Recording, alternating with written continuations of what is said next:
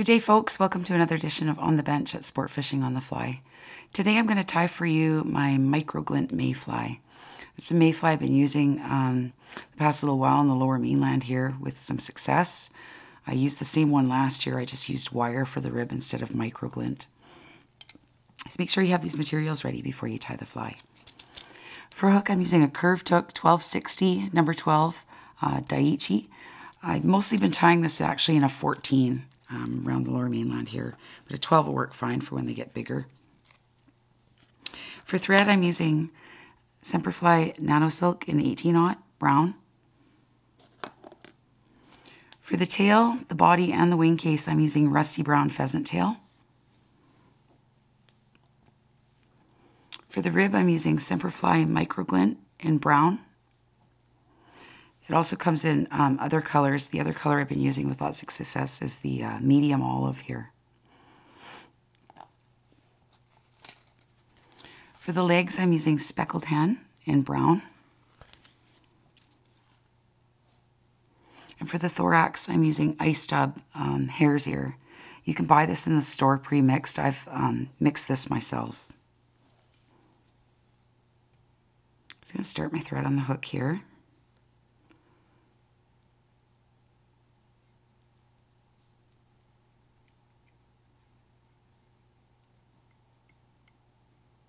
Bring it right down to the bend. I've mainly been fishing this on lately on my clear intermediate tip line. It's like a sink tip with a clear tip on the end and about a 12-foot leader. And yeah, it seems to be working. Just a slow hand twist. I'm just going to take a little bit of the pheasant tail, probably about 5 pieces. Line them up here. And I like my tails a little bit shorter on the mayflies, just a little less than the shank length.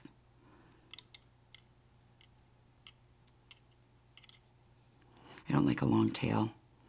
I'm just going to bring it in behind there so the tails stand up a little bit. Snip that off.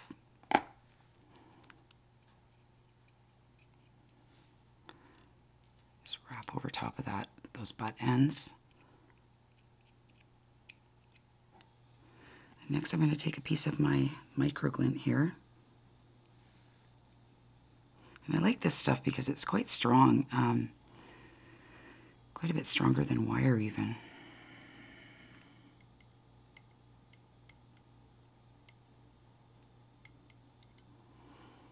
And it's got the little hints of glint in there.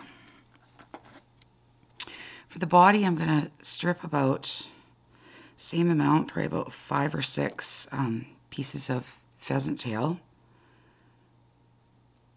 And I'm just going to even up the butts. Tie them in right at the back here.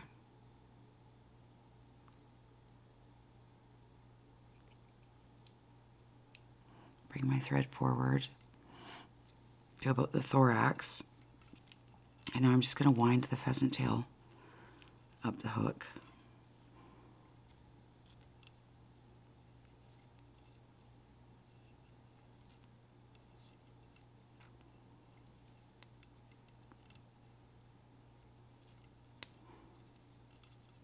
I get to my thread here.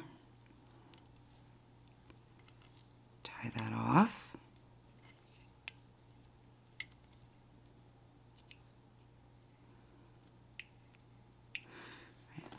Tie that off really well. And I'm also just going to do a whip finish here, or half hitch, because with nano silk and pheasant tail, it tends to slip out very easily because they're both slippery materials. Now I'm going to take my micro glint. It's got hare's ear everywhere, hang on.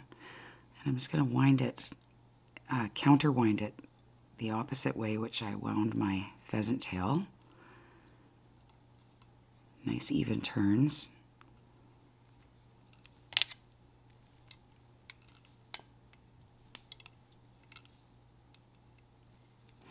that off.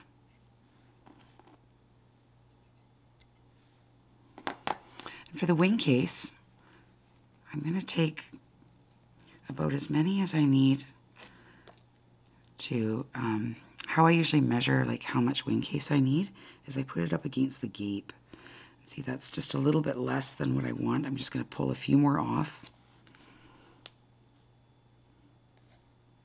I like it thicker as opposed to thinner. I'd rather have more, so that's about right there. And then I'm going to take it and snip the ends even again.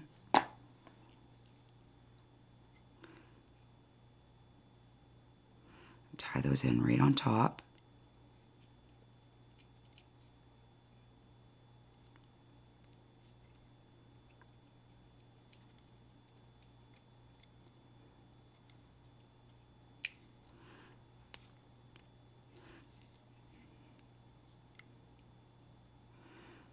That's about how far back I want it. Next I'm going to take my feather. So what I've done is I've just prepared the feather already by peeling off the bottom part that I don't want. And I've got the tip isolated here. So I'm just going to pull these back. And I'm going to tie in that tip, and I'm tying it in upside down so the dull side of the feather is facing upwards.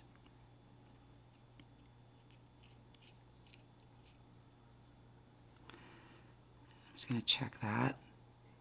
So when I bring that over, I've got just enough for the legs there. If you have too many, it's better to have too many at first and not than not enough, because you can always pull more off if you have too many. Next, for the dubbing, you could use a dubbing loop here. I don't. I find it has a bigger tendency to get in the eye and all over the place if I use a dubbing loop, so I just like to dub a little bit on at a time here and go over top of it. You can still brush it out if it's like not in a loop.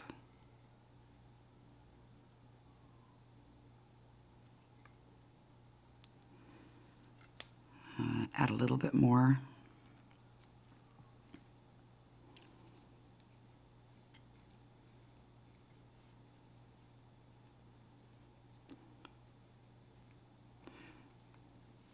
Thing about hare's ear, it gets everywhere.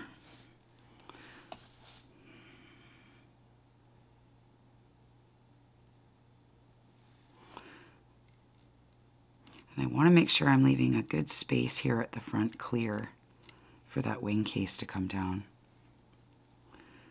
I'm just going to fold my feather over my legs, hold those right on top and tie them down.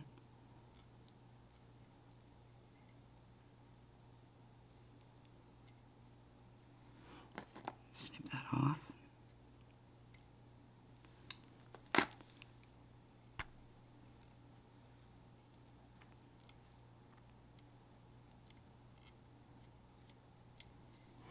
And now I'm going to take my wing case right in between those legs and pull that over. As I come to the bottom there, I'm just pulling that tight. I'm going to go in front a couple of times and back before I snip that off. What I'm going to do at first is just snip it partway off. And then how I like to do my wing cases is I put a whip finish in there before I chop it completely off. Because like I said before, it has a tendency to slip. And this just helps it not slip out. Because I have had that happen. It's no fun after you finish your fly, your wing case goes awry. And then just snip that nice and close. And then I just take my nail, making sure it's not in the head there.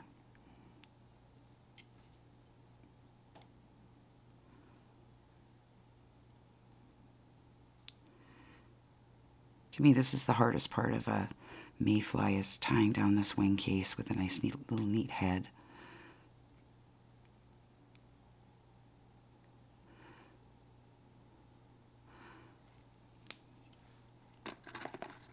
And whip finish.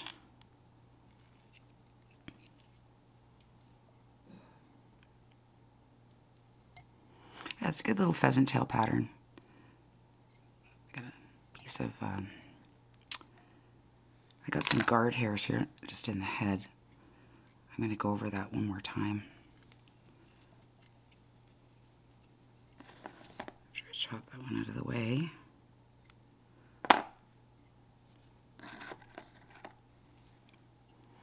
just going to give it a couple whip finishes here.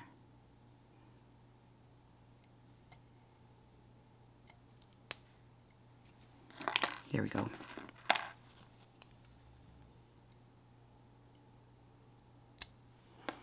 Throw a little glue on there.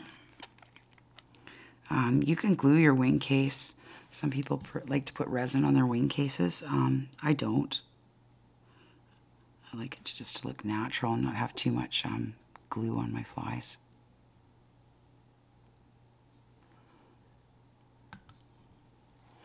There you have it, the Micro Glint Mayfly pheasant tail. Thanks for watching this edition of On the Bench. Take care, everyone, and tight lines.